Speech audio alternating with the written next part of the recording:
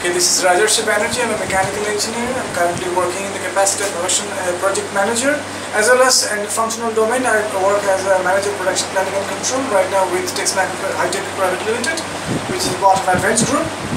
And prior to that, I was with Tata Motors. I worked there for 6 years in the functional domain of production planning and control. I look forward to even better career with this certification, which I'm looking forward to. So that's it. It was a fantastic training. I think I'm greatly benefited and will look forward to greater success in life.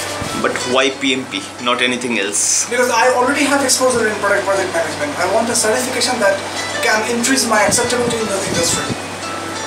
Okay, and any suggestion for the newcomers or anybody who are in project management?